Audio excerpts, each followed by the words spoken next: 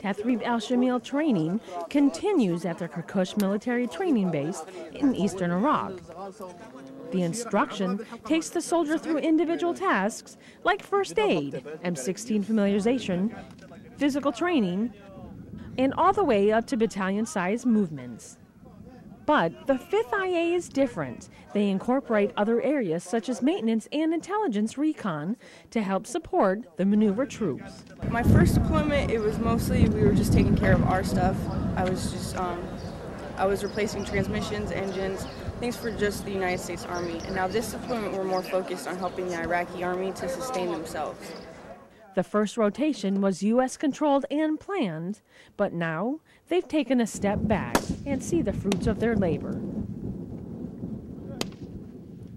Instead of us going directly to the Iraqi soldier, we'll go to the instructor and we'll help him make corrections where necessary.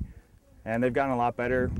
It's gotten to a point where we really don't need to step in at all. This facility and its training management concept are another way we're assisting with developing an Army that can sustain itself. Reporting from KMTB, I'm Army Sergeant Leslie Cox.